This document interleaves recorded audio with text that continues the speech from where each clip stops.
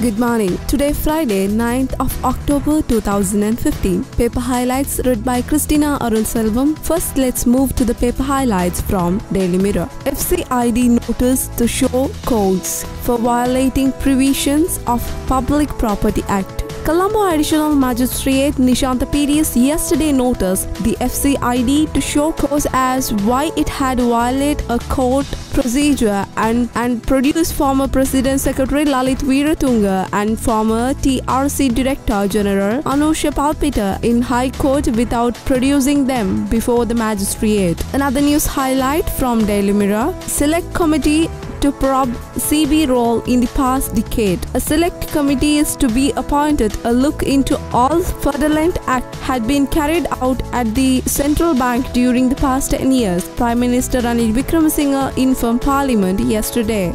Another news highlight from Daily Mirror. Pararajasingham killing. Two ex-LTTE cadres were arrested by the CID in connection with the killing of former TNA parliamentarian Joseph Pararajasingham, police said yesterday. Mr. Pararajasingham was shot dead on December 25, 2005 inside St. Michael's Church in Batticaloa. Another news highlight from Daily Mirror. Port City Project CA asked AG to file fresh environmental report. The Court of Appeal yesterday directed Attorney General to file a fresh environmental impact assessment report on or before November 17 pertaining to the Colombo Port City Development Project. The matter came up before the Court of Appeal. President Justice Vijitha M. Malalgoda, Attorney General, had earlier moved for the time to submit a fresh environmental impact assessment report, and court had granted for the time till October 8th. Another news highlight from Daily Mirror. Cancel CB transfers. Opposition. The opposition yesterday urged the government to cancel all transfers given to some 100 officers at the central bank, stating it had pushed the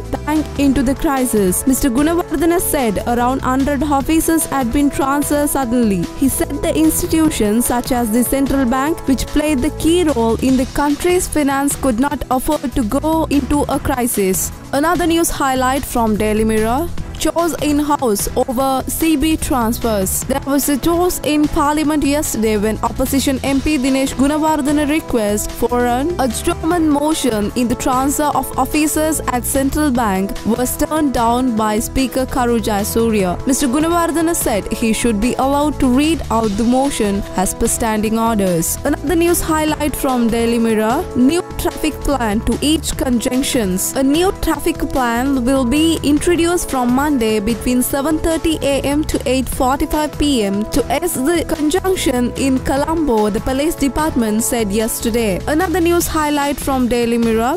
Indian Power sets Tiger rail crisis. The leading trade union of Sri Lanka's railway yesterday attributed the continuous breakdown of Indian built power sets for the cancellation of trains, delays and slow running of the trains and other disruption in the railway sector. Now let's move to the paper highlights from Daily News. Dev's father on national list dismissed. The Supreme Court yesterday referred leave to proceed to the fundamental rights petition filed by Communist Party General D.E.W. Gunasekara, challenging the inclusion of the defeated candidates in the national list as the parliamentarian. While deciding the dismissed fundamental right petition, the Supreme Court three-judge bench comprising the Chief Justice K. Sripavan, Justice Sisira D. Andrew and Justice Anil Gunaratne observed that there is no legal basis to grant leave to proceed with the petition.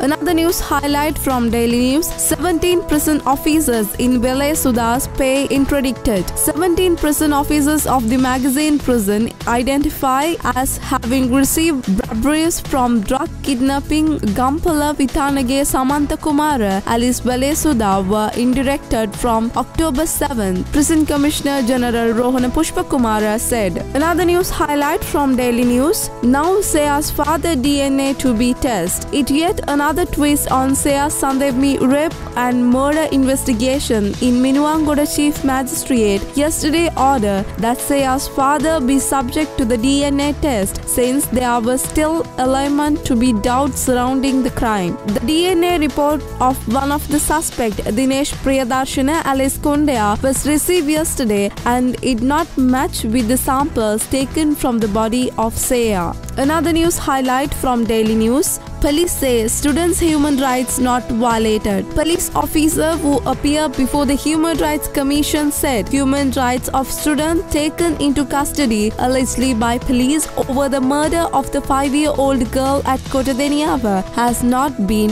violated. This was reported when the Human Rights Commission yesterday heard the case filed by the Ceylon Teachers Union on the human rights violation of the student. Another news highlight from Daily Mirror. CID confirmed Egnaligoda held at Giridale camp. The Criminal Investigation Department has confirmed that journalist Prageet Egnaligoda had been detained at the Giridale Army camp soon after his arrested in 2010 and had then disappeared. The CID is carrying out the investigation related to the above incident at the Giridale camp. They have taken with them 7 suspects, including the rehabilitated LTTE cadres. Another news highlight from Daily News. Gota quiz again. The Presidential Commission of Inquiry yesterday summoned former Defence Secretary Gotabaya Rajapaksa again for questioning over the alleged deployment of Civil Security Department personnel during the last presidential campaign. According to the Commission sources, Rajapaksa was among the 9 persons who was moved to the Commission of questioning yesterday. Another news highlight from Daily News. 2 more baby elephants of Ali Roshan found. Another 2 baby elephants which Ali Roshan had kept in his possessions with fake license received recover on Wednesday from a land belonging to him in Pannipitia. Nirad Roshan alias Ali Roshan was arrested in March 2015 by the CID on charges of kidnapping elephants after obtaining a fake license and released on bail. Now let's move to the paper highlights from Ceylon Today. Another ship seized with 810 weapons. Avant-Garde Maritime Service ran into choppy waters once again when one of its character ships carrying 810 weapons was seized on Tuesday by the Sri Lanka Navy. The Sri Lankan flagged ship was seized by the Navy nautical miles of Galle Harbour. Navy spokesperson Commander Indika D. Silva, speaking to Ceylon Today, said. Another news highlight from Ceylon Today. Obama apologized on Afghan bombing. US President Barack Obama has apologized to the president of aid agency Medicines Sans Frontieres for a bombing at killing at least 22 people. The US has said the bombing, which took place in the Afghan city of Qudus, was mistake. It was attempting to strike the Taliban. Another news highlight from Ceylon Today. Rosie want vote recount.